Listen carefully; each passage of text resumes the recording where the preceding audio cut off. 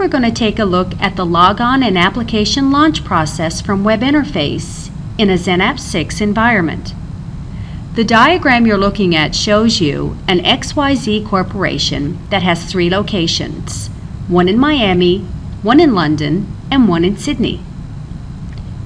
The XenApp 6 farm has 2 zones, the US-UK zone and the AU zone. The US-UK zone consists of Miami and London, and the AU zone only consists of Sydney. Each has Microsoft Office applications installed on all 3 locations. They want to have a policy for users, so when there isn't a Microsoft Office application server in their local office, they will be redirected to the next closest location. They decide to do this using worker groups. They create 3 worker groups, Miami, London, and Sydney, and set the worker group preference policy for users in each location. For a US-based user, the worker group preference policy is as follows. Miami has a priority of 1, being the highest, London a priority of 2, and Sydney the lowest priority of 3.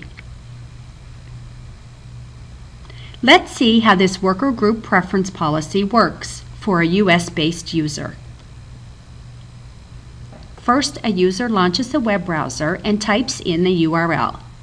They then connect to Web Interface.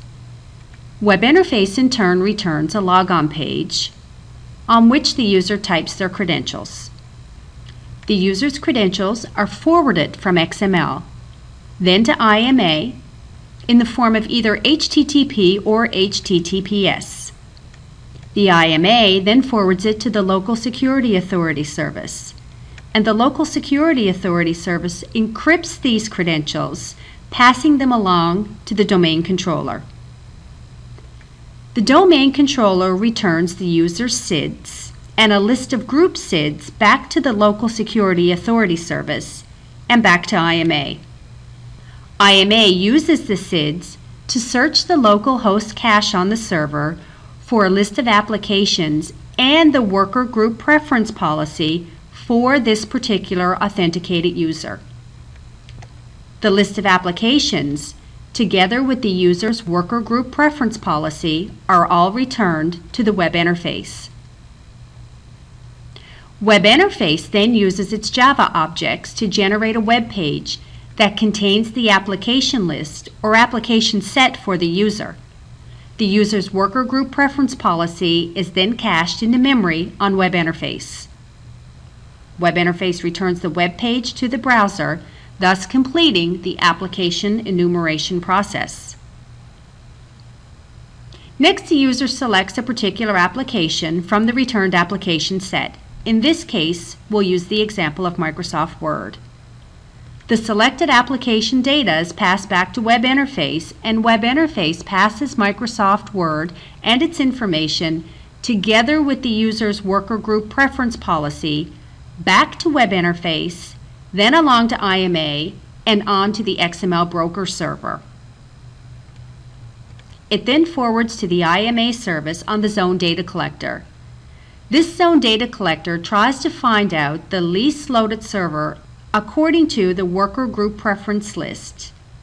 When it finds the least loaded server, it will send a query to the Citrix Service Manager of that server to verify whether or not the server has the requested application installed.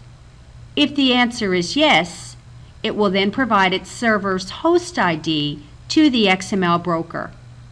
The XML broker then translates this host ID into its IP address by searching the server's local host cache. The IP address is then provided to Web Interface, thus completing the application resolution portion of the communication.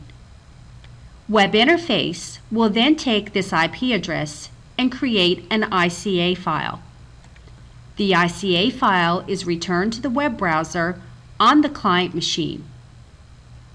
Next, the Citrix Online Web plugin uses the information in that ICA file to launch an ICA connection to the least loaded XenApp server. The XenApp server launches the application, and the user is free to interact with the application they requested.